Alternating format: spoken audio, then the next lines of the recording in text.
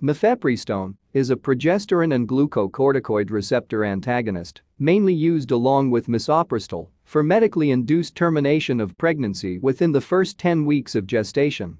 In addition, it is also indicated for the treatment of hyperglycemia in patients with Cushing syndrome.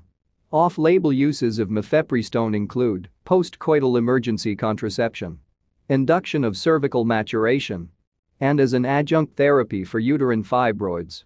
Progesterone is one of the two major sex hormones in females, and it plays a major role in early pregnancy. It is secreted in large amounts by the corpus luteum of the ovary during the early weeks of gestation. It is responsible for preparing and maintaining the uterine endometrium for implantation. In addition, it suppresses the maternal immunologic response against fetal antigens, which prevents maternal rejection of the embryo. It also inhibits prostaglandin synthesis in the body. Prostaglandin promotes contraction of uterine smooth muscles, which may lead to expulsion of the fetus during early pregnancy. Finally, progesterone is also important in the development of maternal breast tissue.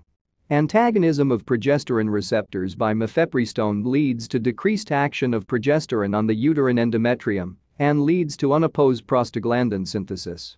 Decreased progesterone action leads to necrosis and shedding of the decidual endometrium, which makes it unfavorable for the implantation. Unopposed prostaglandin synthesis leads to increased contractions of the uterine smooth muscle cells, which also makes the implantation difficult. Mifepristone is taken orally. It is available as 200 and 300 mg tablets.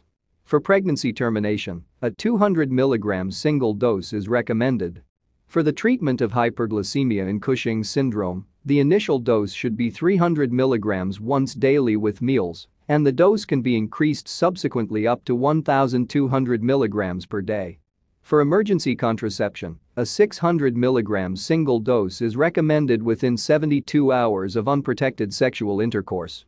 Serious adverse effects of mifepristone include anaphylaxis, toxic epidermal necrolysis, and angioedema. Moderate adverse effects include hypokalemia, peripheral edema, hypertension, hypoglycemia, constipation, and vaginal bleeding. Mild side effects include nausea and vomiting, abdominal pain, fatigue, headache, dizziness, and menstrual irregularities.